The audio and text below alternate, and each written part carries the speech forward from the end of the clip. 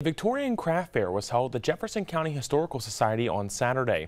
The grounds of the Paddock Mansion were filled with vendors, live music, and even a pair of food trucks. Attendees with a keen eye may also have seen a couple in Victorian-era clothing portraying Edwin and Olive Paddock, who were instrumental in the development of the city, living here in this mansion.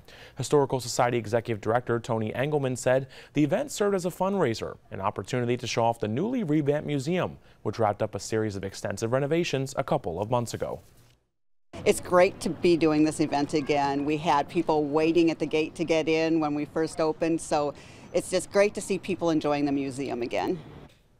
Engelman says the Historical Society has a full slate of activities planned for October, most notably the annual Brookside Cemetery Historical Tour.